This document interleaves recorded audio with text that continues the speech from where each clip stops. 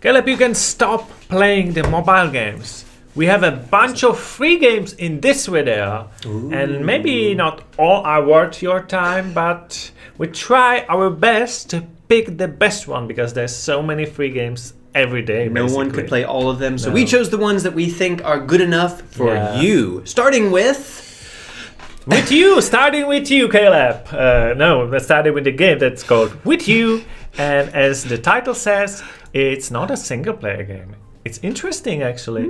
It's shared split-screen co-op game. There's not enough split-screen games out there anymore, I have to say. Not a very well-known game, but looks interesting. It does look interesting, I have to say. Also, what looks interesting, staying on Steam, is Fayburrow. You can claim this and it seems like keep it forever. This is a visual novel, kind of a mystery game. Looks pretty. We don't know if the story is good, but the graphics are pretty. If the story is good, this could be really worthwhile, so check it out. Another game is Exoblast. Blast! Quite a few very positive reviews about it. And this one is single play and online PvP and even split screen PvP. There you go, more split screen. Yeah, a little bit pixelated.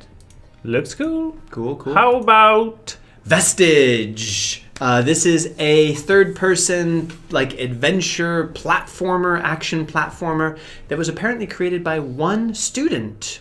Cool. So that's pretty impressive. Like it has only 43 reviews, so not many people have checked this out, but you should give it a chance. Or give a chance to Mitoza.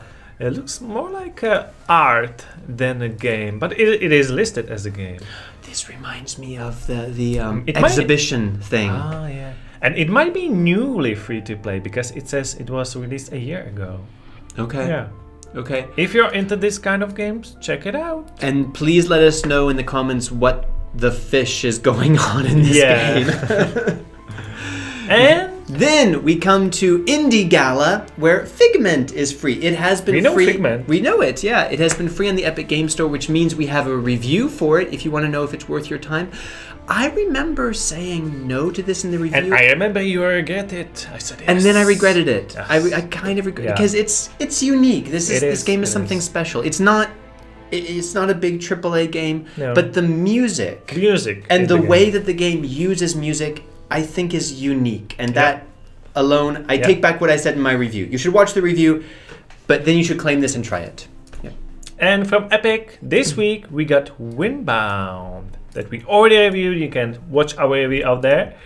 And it's quite interesting game. It's got very mixed reviews about it. So you might either love it or hate it. This one you should definitely watch our review because there is a specific way to play it that we think improves the enjoyment. And it's very easy to play it in, I don't want to say the wrong way, but a way that will make it less enjoyable. So check out our video on our channel.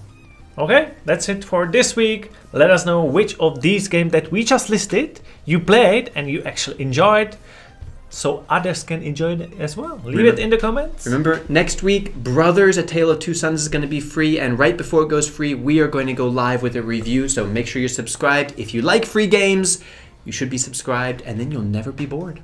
Okay, see you next time. Bye.